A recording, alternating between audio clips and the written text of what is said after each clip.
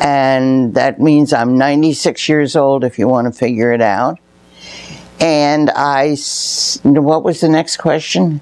In which war did you serve? It was the Second World War. What did you do? I was with the American Red Cross, and when I went in 1945, right after Japan had really capitulated. In fact, I was in training in the American University in Washington, D.C. for the Red Cross when that happened. Then I went to Camp Pickett, Virginia, and from Camp Pickett, I was sent overseas, leaving from Boston, with 68 other Red Cross women. And one thing I think is very amusing in my training was one of the instructors said, when you get overseas, you are going to be extremely popular because there are so few American women there. But don't think you've become a beauty. It's just that you've lost your competition. And we had to remember that because we were very popular. We spent 28 days at sea, going across the Atlantic, down through the Mediterranean, around to the Suez, and up on the eastern side of India to Calcutta. And then we were sent out to several different places. My assignment, well, I stayed in Calcutta for a few days, but my assignment was Canchapara in India, which is about, I don't know the distance, but it probably was about 80 or 90 miles, I suppose, near the Dum Dum airport, if that might be familiar to somebody. And my job was to fix up an old English lorry that had a door that went down on the side, like these things you see at a carnival, a food truck. And there were 3 of us assigned to it. But first we had to get that thing in running order and cleaned up. It was a mess when we got it. We had to scrub it down and get it all ready to use. And then we kept that supplied and on the road for 24 hours at a replacement depot. And we would have to take it, well, we had to be off long enough to restock. But we met the men, soldiers coming in from CBI, the Theater of China, Burma, India, when they have to turn in whatever they have to give back to the army and decide what they can keep. And principally, we were there just to keep them entertained while they had to wait. Most of it was conversation and food. However, I never saw a donut till I got to Japan. They took the same old dough and made cookies from it, and still tasted like a donut. But we had coffee and juices and cigarettes, lots of cigarettes. And the favorite conversation was, well, where are you from? And what did you do before you got here? And that kind of thing. Do you have brothers and sisters? And that sort of question. But that I went into Calcutta a lot with the, it's not USO, what's this armed division that entertains the troops? Army division. Not OSS, that's secret. Anyway, I'll say USO. And I worked very closely with a lieutenant who was the head of that. We would, not only me, but the other 2 people that I was working with, would periodically go into Calcutta and try to find groups that would come back to the base, like a band or singers or dancers or something of that sort, that would just entertain the fellas. And then there was a club on the base where they could go and, I guess, I never worked in that club, but I think they played bingo and cards and just a place where they could relax and be entertained. Do you want to ask me anything?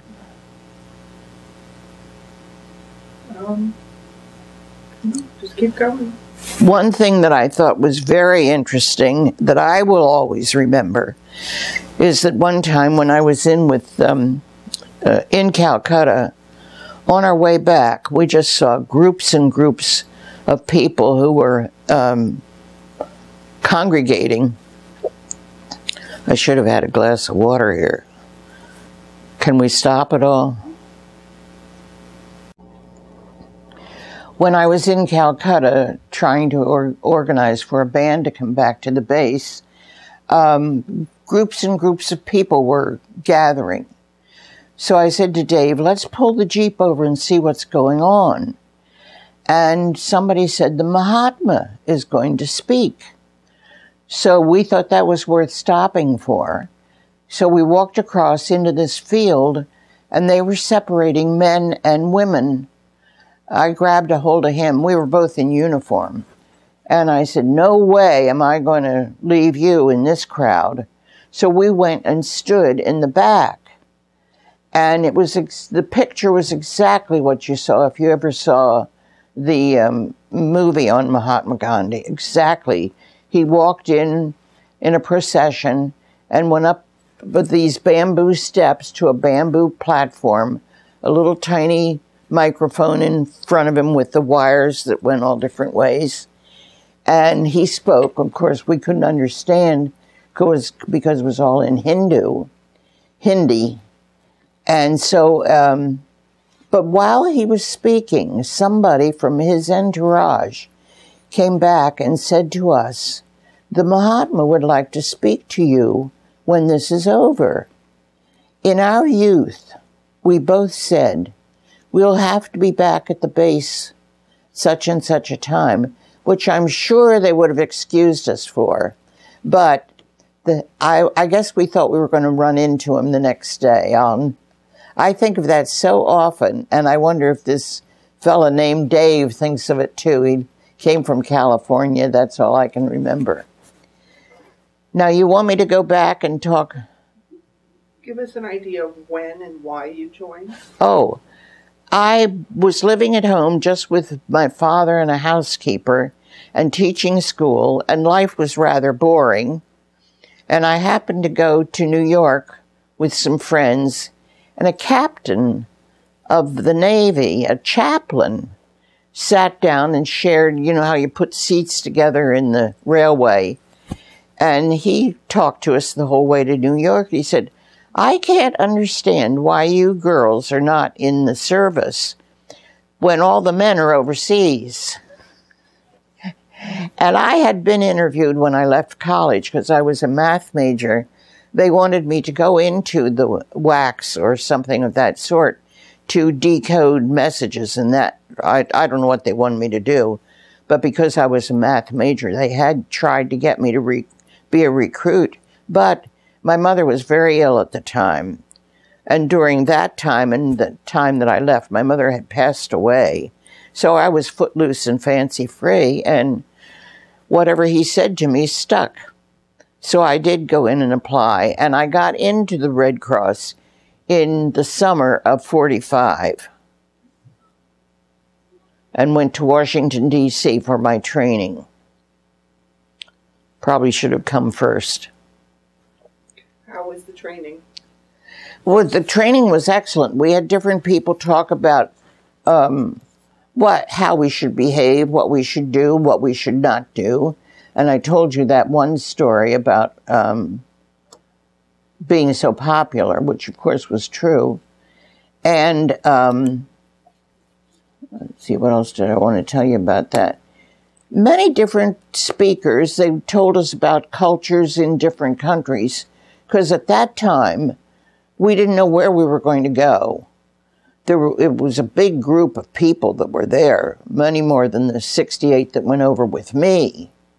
But some went to Europe, some went to New Zealand or other places, I suppose. But when they asked me where I'd like to go, I said, any place you want to send me. And I really meant that because I hadn't been too many places, and I also feel that I was very lucky that I went to India, the Philippines, and Japan, because those are harder places to visit. Then Europe is rather easy. So I was one of the lucky ones. And is there more in that? How did you feel leaving the home for the first time and going to a different country? Well, I was very thrilled and excited about going, and the fact that I knew when I left Boston that I was going to India, and I thought, well, this is going to be a new experience, and really it was. And I should have said this, I guess, one of the early things, when I'm just talking off the top of my head, but one of the oddest things that I saw while I was in Calcutta, and it was one of those first days, I saw coolies. They would take a rag and twist it up and put it on their head like a halo type thing. And they had taken an upright piano, turned it on its back, and there were 6 coolies running in step, carrying that on their heads, going down Chowringhee Street. Never would you see anything like that in America, nor people sitting on a curb cleaning out somebody's ears or cutting hair, or it. And of course, this was back in 1945, so it was very primitive. It's much more built up at this time. Do you remember any of your instructors or classmates from that? Oh, I remember some of the girls that I was with. I was with Katie Rector and Barbara Smith and Bevelheimer. What was her first name? Irene Bevelheimer. Because I was in Buckingham. We were always next to each other. So. Now, when you were overseas, how did you stay in touch with your family? Oh, I wrote quite a lot. And fortunately, my sister kept all of those letters. And she made a beautiful scrapbook for me from things that I would send back. I sent programs from the club and things that we had done. And certainly about seeing the Mahatma. That was one of the outstanding things, I think. And it was a joy to do things like that, like my program, because I think I was bringing a shining, bright star occasionally in somebody's life by just cheering them up a little bit. Did you get to see any battles over there? Never. No, the war was over when I landed. It was over. But they were coming home. One of the things that I remember, the fellows at the replacement depot took awfully good care of me. They watched over me like a hawk. And the only time I was ever frightened or scared was when they changed the system in the Army of sending people home. They would send a whole unit home in one shot. And as I said, we were just that distance from Calcutta where they were shipped out. But they would, a fellow who had just come over to join the unit would turn around and go right back home. Well, that made those that had served longer angry. And when they changed the system, they had to go down into Calcutta and take men off the ship who thought they were going home. And that was a scary night because they came back mad. And they were almost guarding me in my van that I used. But it was done in the wrong way, perhaps. But that scared me to death. Did you receive any awards or citations? No, just I have a letter from the head of the Red Cross, and she probably has that, thanking me for my service. I still have the jacket that I wore And I'll tell you about that jacket. And I have a pin from Red Cross, and on the pin it says overseas. But I have nothing else. But just the treatment that I had from them over there, I really do appreciate. We had to pay for our own meals in the Army mess. And when I was in India, not serving in the club itself, I served, however, with servicemen and their officers, both. We didn't discriminate. What did I just think of that I was going to say? It'll come to me in a minute. How was the food like? Oh, we had an awful lot of that canned fruit of the pears and peaches, and comes in a can. You can still buy it here now. That was our dessert, an awful lot. It was mess hall food, and none of us starved, but nothing was really gourmet. Did you eat out of the base? Very seldom, very seldom. Oh, when we would drive into Calcutta, I took an awful lot of tours to people took the GIs in to tour the Burning Ghats and the temples and things of that sort. Then eventually I was moved into Calcutta because as the men were coming less and less, but coming to the depot less and less, they didn't need us. So I went into Calcutta itself and lived in a beautiful residence there and worked in what they called the Burra Club, B-U-R-R-A, on Chowringhee Drive. And that was where downstairs there was a restaurant. You could come in and buy a meal. Upstairs was a club. And anything that was upstairs, there was never any charge for. But some GIs say, oh, well, the Red Cross charged me for this or that. But they were in getting a full meal like any restaurant when they did that. So I don't like to hear the Red Cross criticized for that. Then I got a cush job. They sent me to the Victoria Memorial where there was a swimming pool. And all I had to do was manage the canteen that was there and make sure that it had all the sodas and food and so forth that it needed. And then all I did was just swim all day or talk to the people around the pool. And that was a cush job. Then eventually the war was winding down. I wonder if there's anything else I should say about India. Oh, one thing about India is that they made those cow patties, which was straw mixed up with cow dung, and they dried those out on the side of their huts or whatever they were living in, and that smell when they burned them was just terrible. Anyway, that's one thing I'll never forget about India.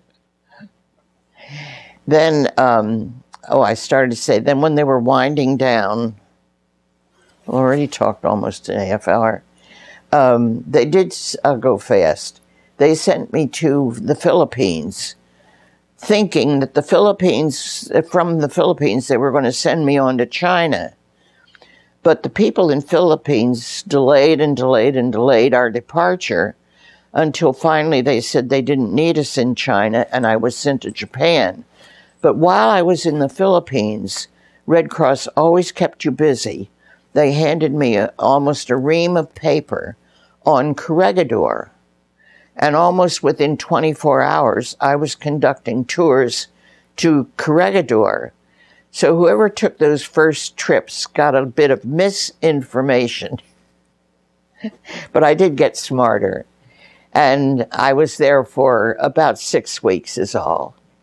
And then they sent me on to Sendai, Japan. And there we had a huge bank building that was a club. And they made donuts there. That's the first donut that I saw. Actually, you could have called me a donut girl, because that's really what I was from the beginning. But our servicemen and officers all came into that club to have a breakfast and so forth. And we'd just move around and chat with different people. And the club upstairs was for entertainment. We would have sing-alongs and tours we'd go to the different islands. I've been to Sapporo, and I've been practically all over Japan, taking tours of GIs. And while I was there, they wanted to have a radio broadcast, and they wanted a woman's voice announcing. So I was Linda Lee, and I would say, "Ohio, everyone. This is Linda Lee calling this morning, playing your favorite tunes. Please phone in if there's something you'd like me to play. But right now we'll play Benny Goodman's something or other." And of course, they knew my voice. As you can tell, it's not a very quiet voice. But they tried to keep it secret, and they called me Linda Lee, which was fun. So as you can see, I've done many, many different things. Do you have anything further to ask? Do you have any stories to tell, anything funny that happened?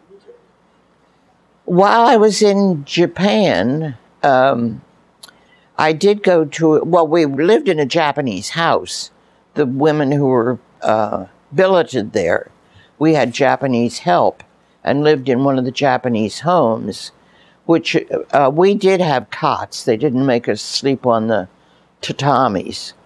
But we were right across from an Air Force base, 8th. It was the 8th unit. I've forgotten what that number was. But I happened to have a man who had graduated from my college, Ursinus College in Collegeville, Pennsylvania, who was an alumni of the same college. And however I found that, I don't remember.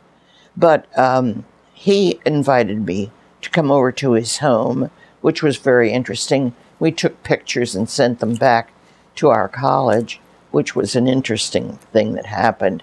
But then I was just invited to come to someone's home for a meal.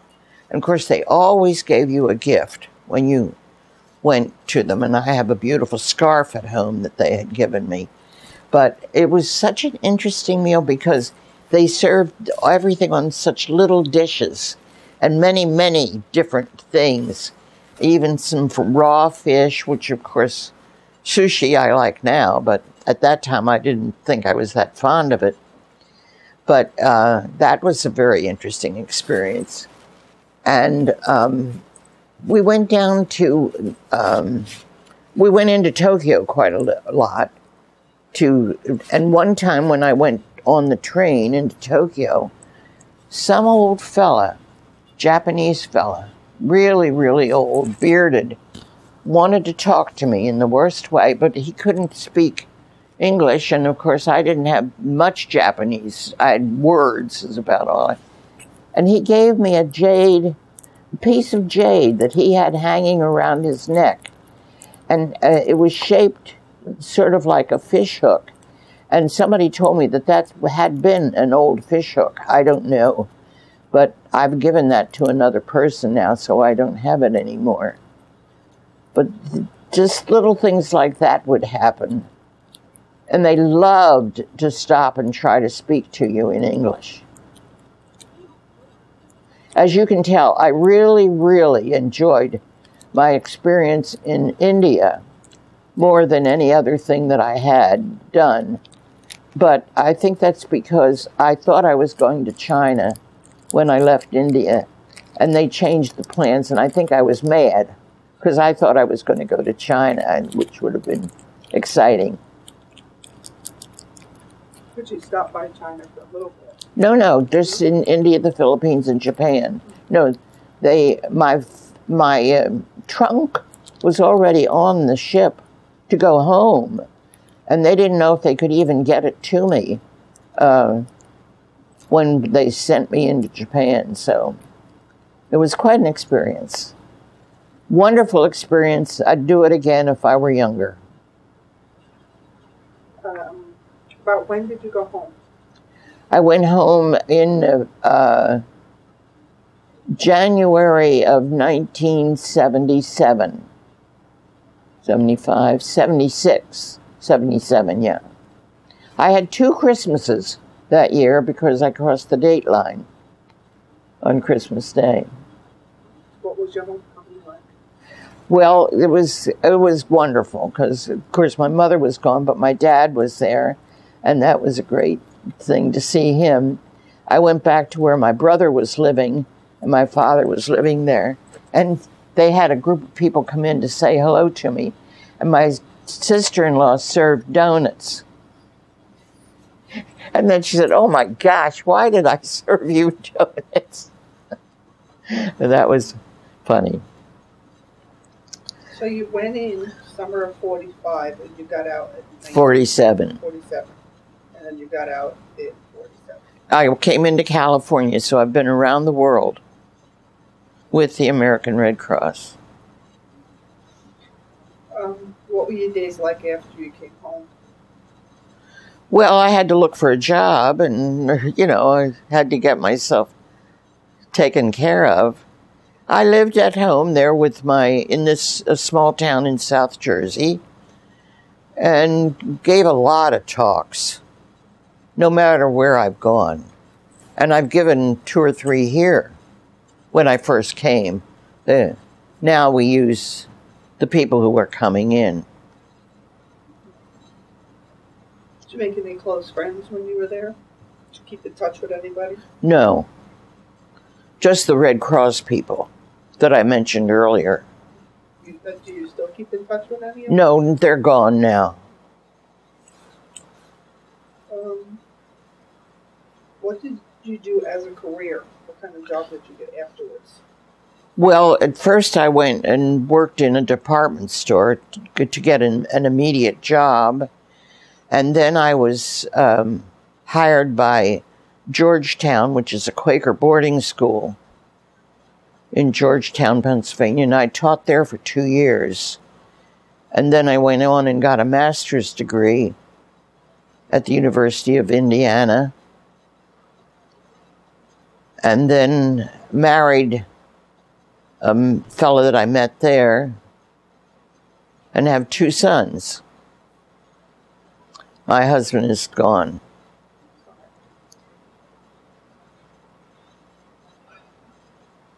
I don't know if they'll want any of this or not. How did the military experience influence your thinking of wars and military in general? Well, of course, I was more in the humanity part of it. And I know that I never heard any shooting until the Second World War when I was in Europe. I was very close to where I could hear shooting. But I know that they need something like the Red Cross and the Salvation Army because it's another avenue in their life and a support for them. Did you join any kind of veterans organization? No, I worked with the Red Cross, my local Red Cross, for a while. I've lived in Minneapolis and Chicago and here, so that in the other areas I've worked for, I haven't done anything since I've been here. Did the experience affect your life at all? Oh, I'm sure it has. It's made me much more broad-minded. And I know there are 2 sides to every question. Is there anything you'd like to add that hasn't been covered? Any stories?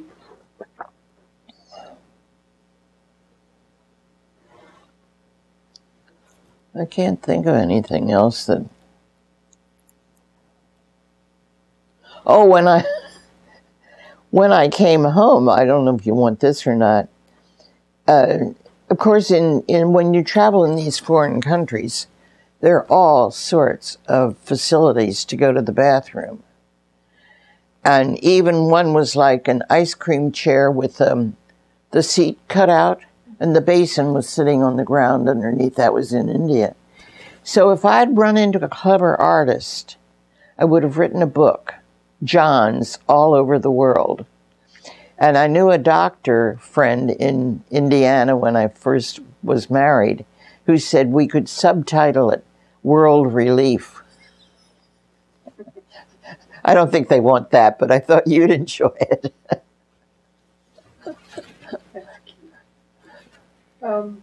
Any other stories you could think of, or? Oh, well, let's see. Let's go back to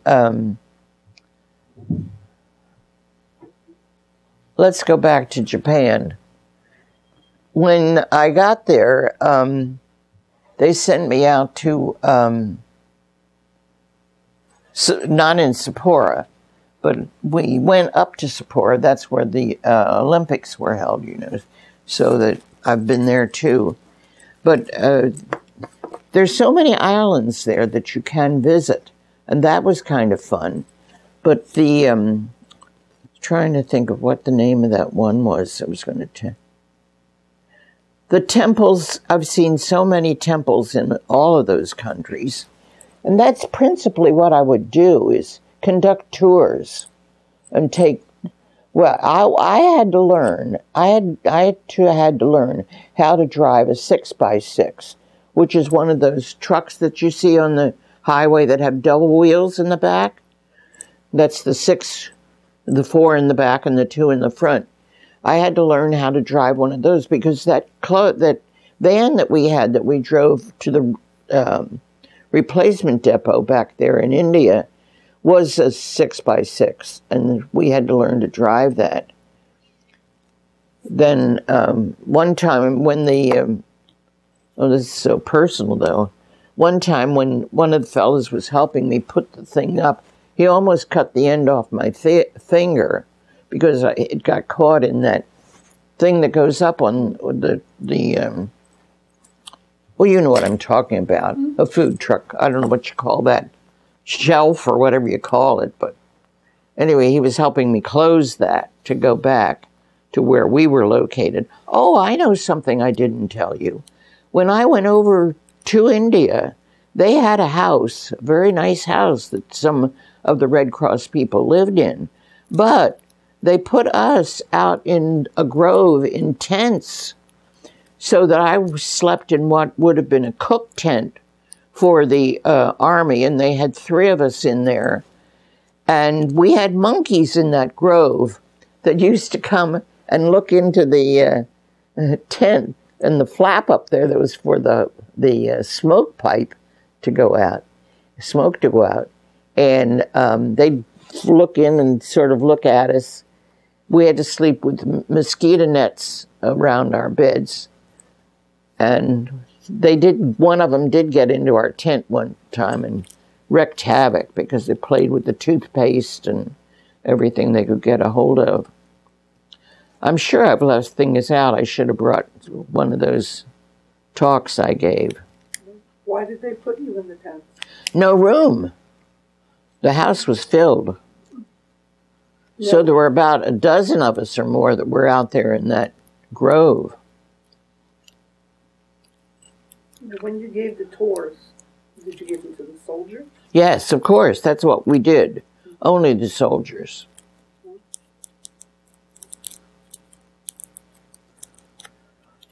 Oh. I thought we started at 5 after 11.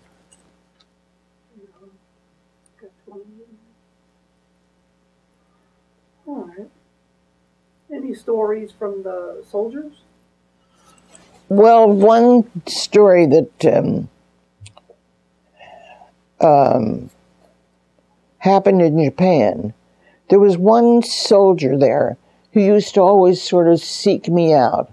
He wanted to talk to me. And then when he heard I was going home, he said, "I want to give you something." And I said, "No, I don't want to take any gifts." But one day he came in with a pearl ring set in a very, like, almost chromium piece of metal. It was a very cheap looking thing. And he said, I want you to have this. And I said, I don't want to take it. I said, I want you to take it home and give it to your mother or sister or something. He said, my mother has been dead for 4 years, and he threw it at me. So I took the pearl at that point. I had hurt his feelings. And then I did have that reset. I don't have it here with me today, but I did have it reset. That was a very moving experience, and you learn to be very careful of some of the things you say to people too. But he took it the wrong way.